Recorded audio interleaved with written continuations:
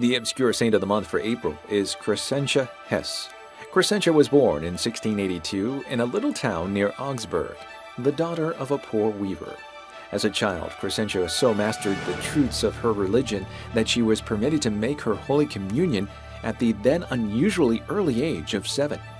As she grew older, she desired to enter the convent, but the convent was poor, and because Crescentia had no dowry, the superiors refused her admission. Her case was then pleaded by the Protestant mayor of the town, to whom the convent owed a favor. The community felt it was forced into receiving her, and her new life was made miserable. She was considered a burden and assigned nothing other than menial tasks. Conditions improved 4 years later when a new superior was elected who realized her virtue.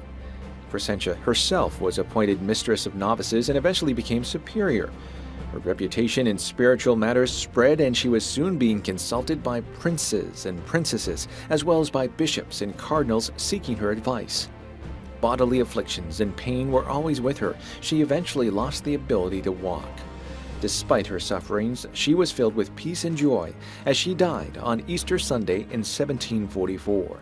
She was beatified in 1900 and canonized by Pope John Paul II in 2001. Her feast day is celebrated on April 6th.